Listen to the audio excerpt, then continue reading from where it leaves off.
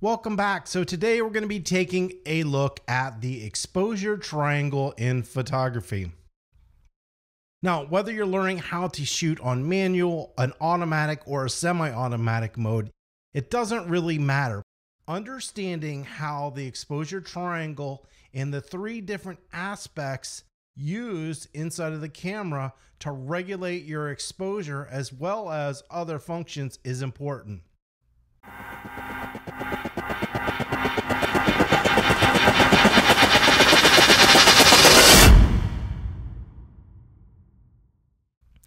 Look, the camera doesn't know what you're photographing.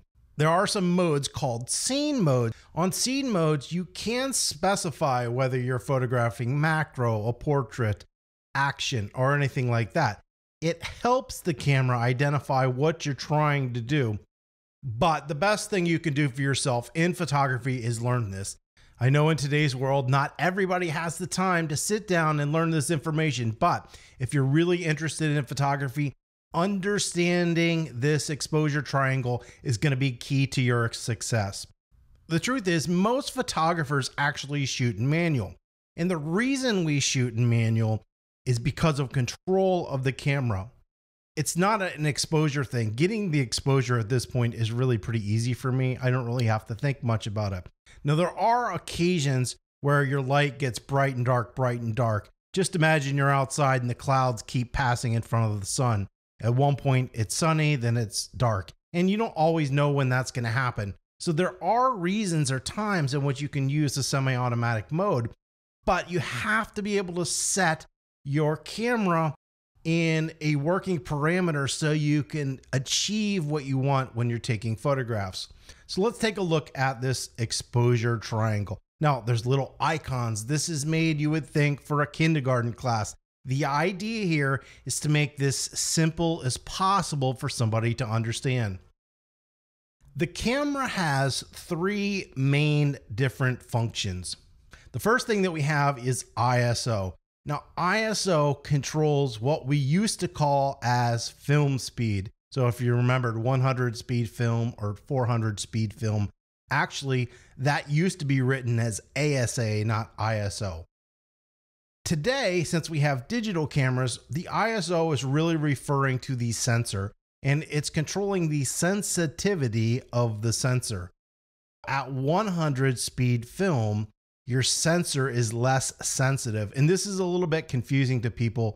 And at 3200, this is more sensitive. And really, this is done by gain, but we're not going to get into the technical aspects.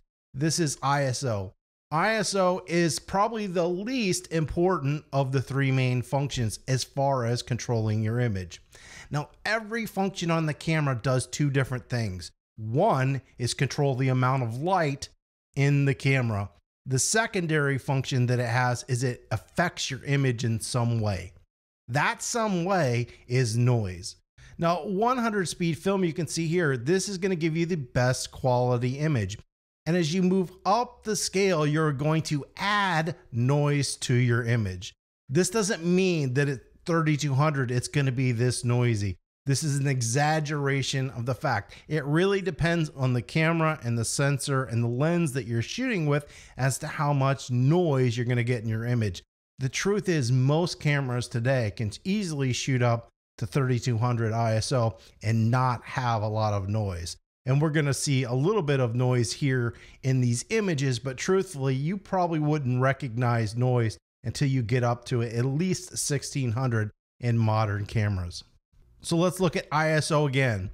When you're at 100, that's going to be for a sunny day. And when you're at 3200 or 1600, that's when it's going to be dark or you're inside. And the reason is because you don't have as much light. So as you have less light, you need to raise your ISO. As you have more light, it allows you to shoot at a lower ISO. In turn, that's going to give you less noise. You can see up here in this triangle, notice that all the arrows are pointing this way. And what that's in reference to is you move this way on the scale, your photo or your exposure is going to become brighter. What does that mean? So let's take a look at exposure really quick before we get into these other two images. In this image, we have 3 different versions of the same photo. This is what we would conclude as the correct exposure. The one to the left is overexposed, meaning there's too much light, and the one to the right is going to be underexposed because there's not enough light in the exposure. So when I refer to exposure, this is what we're talking about. Over and under exposure. Over is too much, under is not enough light. The next thing we have is shutter speed. And shutter speed controls motion in a camera as well as light. Remember, every function on the camera controls 2 aspects, and one is always how much light enters the camera. Shutter speed controls the shutter inside of the camera. Now, we have 2 main types of cameras. We're going to have the DSLR and we're going to have a mirrorless camera. In a DSLR, you're going to have the addition of a mirror. That mirror is going to pop up when you press the shutter release button. And then behind that, you're going to have a curtain. That curtain is referred to as the shutter. It's going to open and close depending on what number you set it to. If you have a slow shutter, it's going to open up for a long time. And if you have a fast shutter, it's going to open up for a quick time. And it's going to let less light into the camera. Now on a mirrorless camera, we are eliminating that mirror and you're going to have a mechanical shutter. Now you can use what's called an electronic shutter, but we're going to skip that for right now because it's going to make it too complicated. But it does have that same curtain. That curtain is going to open and close depending on the number that you have it set at. So a fast number, it's going to open and close quickly. And these numbers here are referring to a fraction of a second. So this is actually 1/15th of a second, a 30th of a second, a 60th of a second, and a 1,000th of a second. So this is in fraction, but we just write it as 15, 30, 60, 125. And these are how the numbers go in your camera. When we're looking at numbers or explaining or talking about aspects of a camera, we use a system of what we call whole stops. Now, cameras actually go in third of stops, but when trying to explain the functions in photography, you use whole stops, so it makes a lot more sense and it's easier to explain. So in this case, if we were to say 60 is a whole stop, there's actually 2 numbers in between 30 and 60. That would be 50 and 40, and then you would come to 30.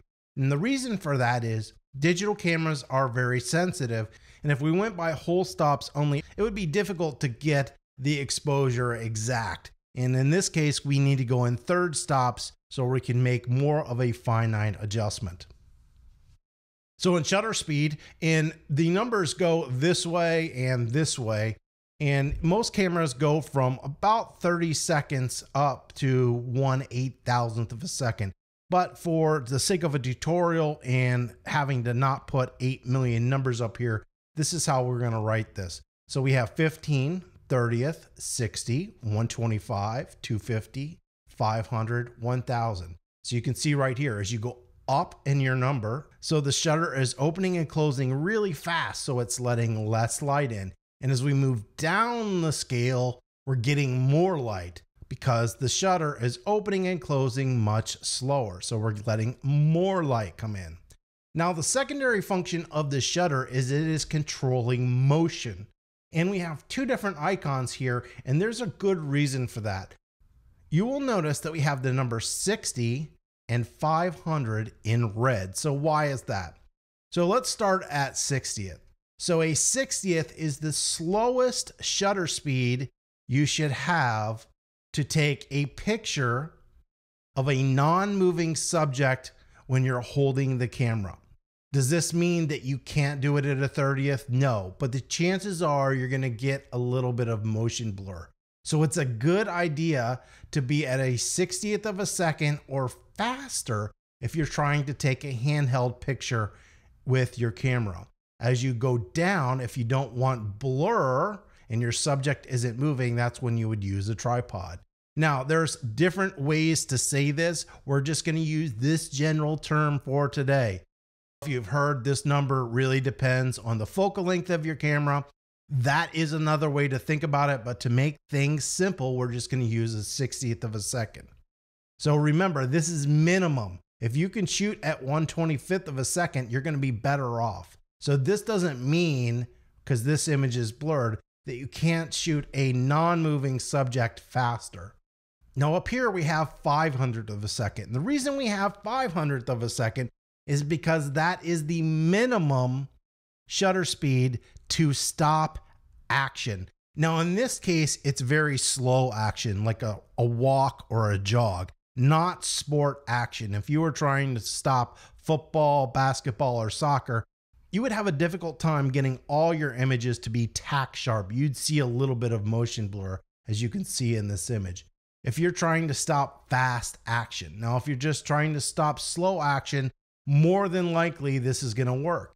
And as you go lower in shutter speeds, that action is going to blur more and more. Now, it's not saying that blur is bad. There's actually cases when you can actually blur an image and make it look good. We're just trying to explain the basics of how a camera works. So the minimum is 500 to stop action. If you're trying to take a handheld picture of a non-moving subject, like a portrait as we see in this image, you want to be at a 60th of a second or faster. Now, if you're trying to take a picture of action photography, 1,000 is about the minimum that you really want to get. 2,000 is going to be better, and then higher. Now, most cameras only go up to about an 8,000th of a second as their fastest shutter speed. So you can see right here, this is good for action. This is good for blur. So let's take a look really quick at the difference between what we mean by blur and action.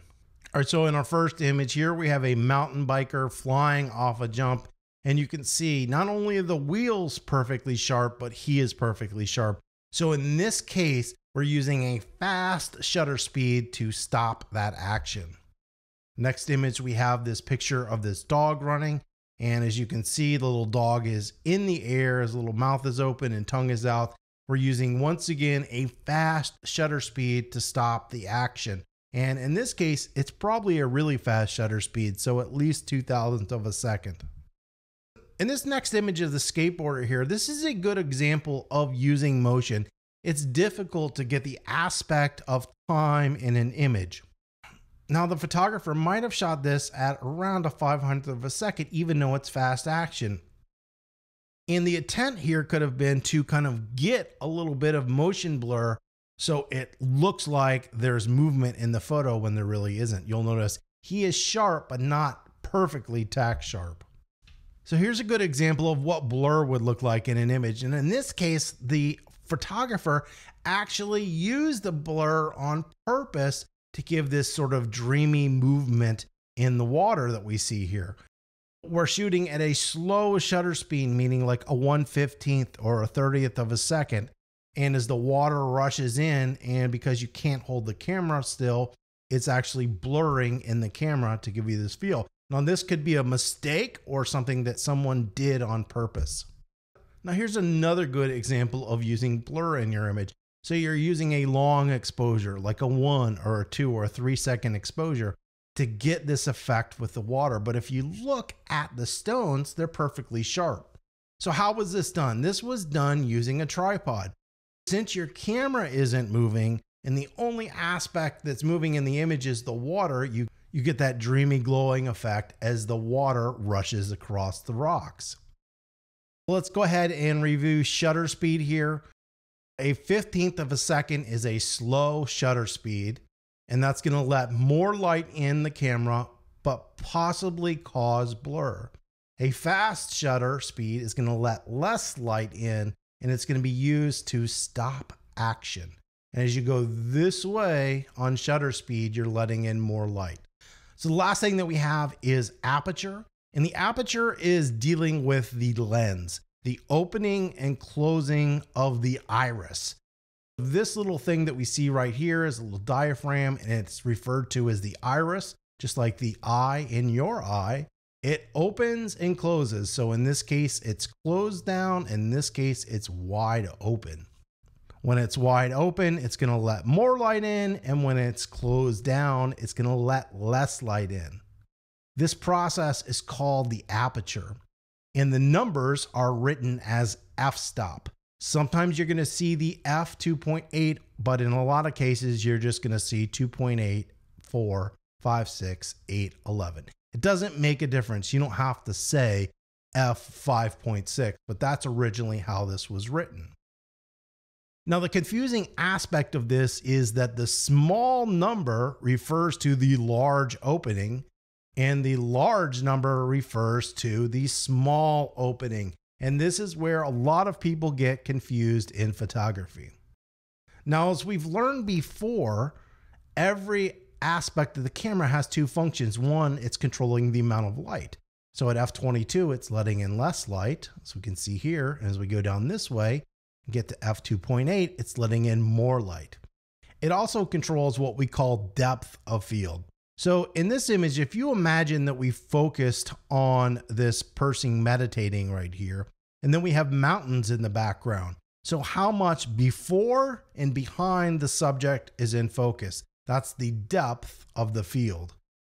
If you're at f22, you're going to have what we refer to as a wide depth of field, meaning that your subject and the mountain, everything is going to be in focus.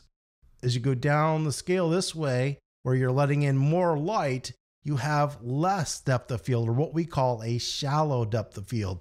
So only the subject or the person in focus is going to be sharp, and the background is going to be blurry. In photography, aperture is one aspect of how you control depth of field.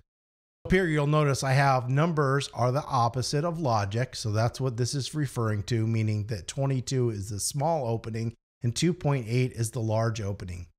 Depth of field is also affected by focal length and distance to the subject. We'll get into that in a later video, but I think it should be noted that depth of field is a combination of aperture, focal length, and distance to subject.